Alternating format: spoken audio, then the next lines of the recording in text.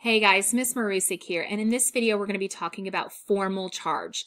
Now, assigning formal charge is a method that we can use to figure out the best possible structure for a molecule when we're given multiple structures to select from. Now, this is going to be a little bit different than resonance structures. With resonance structures, all of the possibilities have equal energy. Here, we're going to be presented with distinctly different structures that have unequal energy. And so what we're trying to do is we are trying to pick the best option from those, the most energetically stable of those options.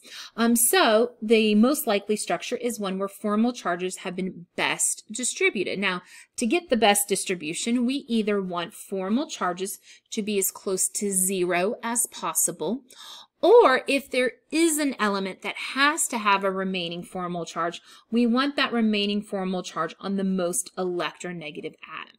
Now, what this means is that basically we're going to have to calculate this formal charge for every single atom within our compound and then kind of evaluate all of the data that we're presented with that we calculated to pick the best structure. And so we need a formula in order to calculate this formal charge for each of my elements. So the formula is the number of valence electrons that it has normally as a free neutral atom, which basically is how many electrons it brings according to the periodic table. How many valence electrons does it have as an atom? And then we're going to subtract off how many electrons are assigned to the atom in the molecule. It's basically how many electrons can it claim. Now, we have to be careful here with the claiming for formal charge, because what happens is that if we have a bond that two elements are sharing, that bond gets split between the two. So we'll kind of practice with that in a little bit. Now, this is one method that I could write the formula in. I like to use this bring minus claim because that way it's just kind of a shorthand method of me remembering what this formula is. But some books will show the formal charge with this formula here. The number of valence electrons it has normally, so as I said, how many it's bringing from the periodic table, and subtracting the non-bonded electrons and half of the bonded electrons. So again, that bond gets split equally amongst the two atoms between what it's being shared. So to kind of see this in action, we're going to go ahead and jump into one of these. Now keep in mind, we don't normally have to calculate formal charge to pick a best structure. Like if you're drawing a Lewis dot structure, you're just going to use all of the normal tools that you have for constructing that Lewis dot structure, all the normal rules and everything that we're used to processing through.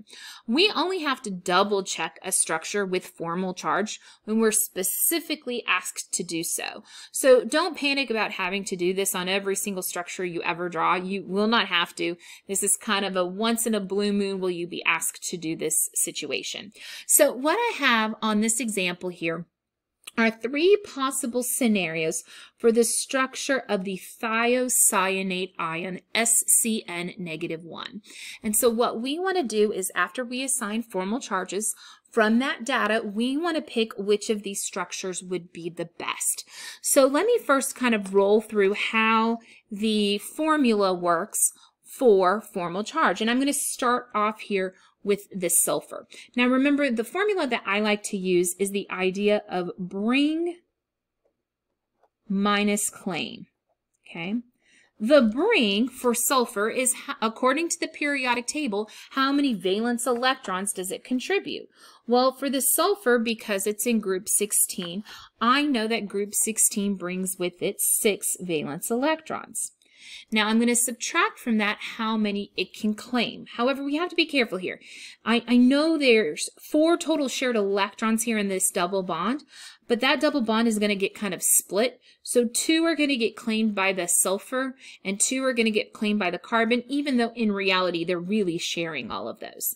So what that means is that this sulfur is claiming 1, 2, 3, 4, so those that it has around it, plus half of these bonds, so 5, 6. So bring minus claim means that that sulfur is going to have a formal charge of 0. All right, next, I'm going to do this for the carbon. I know carbon on the periodic table is in group 14, and so therefore it'll have 4 valence electrons that it brings with it. And then I'm going to subtract off how many it can claim. Now, it doesn't have any unshared electrons to count up, but we do get to claim half of this bond, so that's 1, 2. And I get to claim half of this bond over here, 3, 4.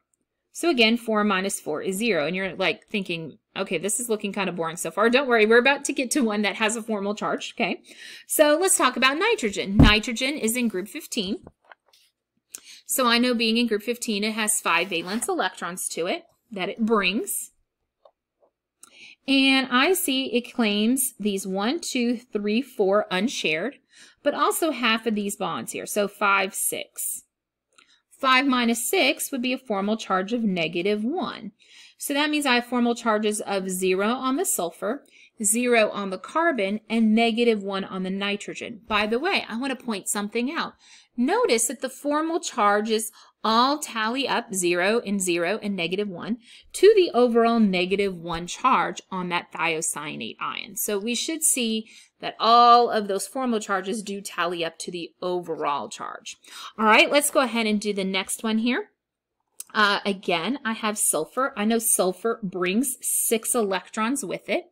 Let's count up how many it claims. It's going to claim half of these in the bond, and as well as these 2 unshared electrons out here. So that's 1, 2, 3, 4, 5.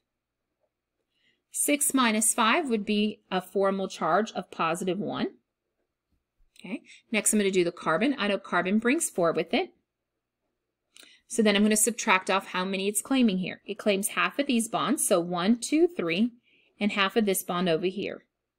So again, our carbon will have a formal charge of 0 on this one. Our nitrogen, as we said a minute ago, it's in group 15, so it brings 5 valence electrons, minus how many it's claiming. 1, 2, 3, 4, 5, 6, plus 1 from here, so that's 7. So that gives us a formal charge of -2. So again, the +1 and the -2 with the 0 would tally up to -1. All right, we got one more down here at the end. So again, my sulfur, I know it brings 6. Let's see how many it claims in this structure. 1, 2, 3, 4, 5, 6, half of the bond, 7. So that would be a formal charge of -1. Our carbon, as we know, brings 4. Let's see how many it claims here. I've got half of the bond, so there's 1, and half of these bonds, so 2, 3, 4. So that would be a formal charge of 0. And then finally, our nitrogen, I know it has 5 valence electrons it brings. Let's see how many it's claiming. 1, 2, 3, 4, 5. So 5 minus 5 would be 0. And yet again, all my formal charges tally up to the overall -1 charge that we see on the polyatomic ion. So now, here's what we want to do. We want to pick which of these is the best structure out of these options. And to do that, the first thing we want to do is pick one where the formal charges are the most reduced. Well, this one had 0, 0, -1. This one had 0, 0, -1, so that's looking pretty good for being reduced. But this one had +1, 0, -2. Those had some formal charges that were starting to get away from a value of 0. And so therefore, I'm going to rule out this one. I know it can't be this one. And that is because the formal charges are not minimized. Okay. So now I've narrowed this down to the 2 where the formal charges are minimized. And so if you remember back up here, not only do we want the formal charges close to 0, we want them minimized, but we also want to have any remaining negative formal charge on the most electronegative atom. So you notice on this first structure here, our formal charge of -1 remained on the nitrogen, whereas here it remained on the sulfur. So I'm going to go and I'm going to see which of those two I would predict to be most electronegative. Well, I see that sulfur is 2 away from fluorine, but so is the nitrogen. And so really I would have to check this against an electronegativity chart. So they would probably have given you electronegativity values for this one, so you could have better made this prediction.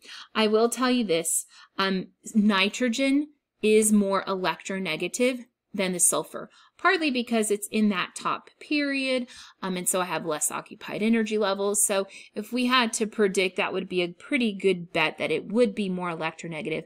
But again, we could confirm that with actually having some electronegativity values. So nitrogen being more electronegative means that this is our better option versus this one, because again, our negative formal charge is on the highest electronegative element, which is most ideal. All right, here's what I want you all to do.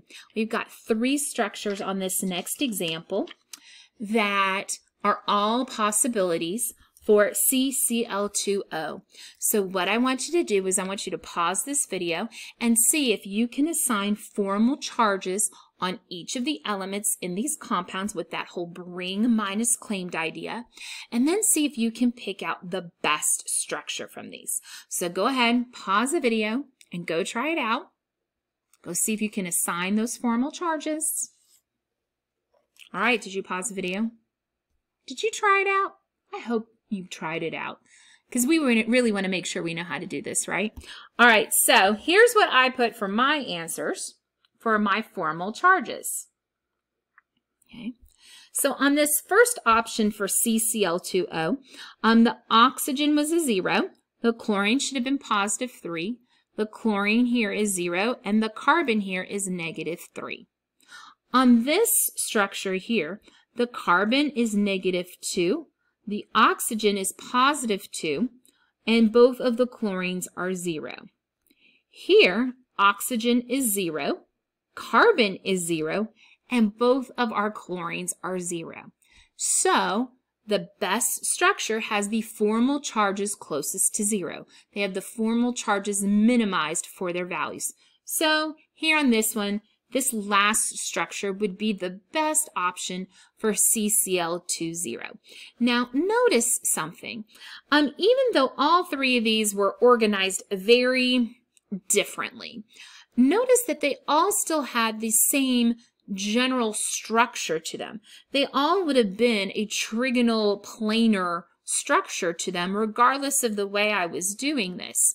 So the good news is that addressing formal charge doesn't change the polarity, doesn't change it from being polar or nonpolar, and it also doesn't change the molecular geometry of the structure.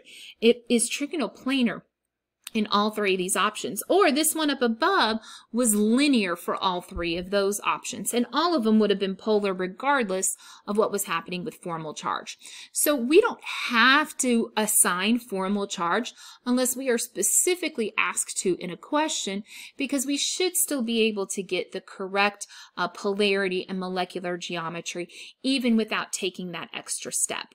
Now we're going to look at one more example on the next page, and this actually goes a little bit beyond what you would have probably had to do on any kind of AP question, but it's a good one to kind of see how formal charge can really impact a structure and make it do some things that you might not have necessarily predicted.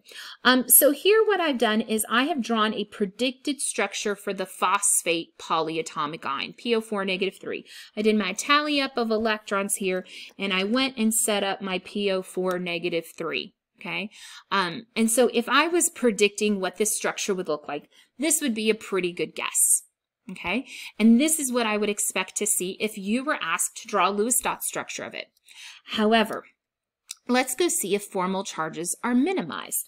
I can see here that I know oxygen brings with it 6, but each of these oxygens have claim to 1, 2, 3, 4, 5, 6, 7.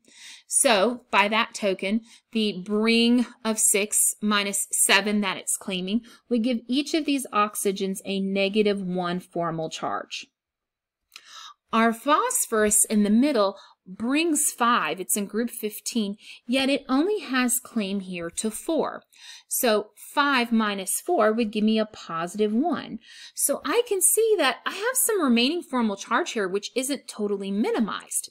So if you actually go look up the actual structure of this molecule, it actually doesn't look like this. What they will do is leave 3 of these exactly the same, but actually create a resonance situation on this last oxygen here.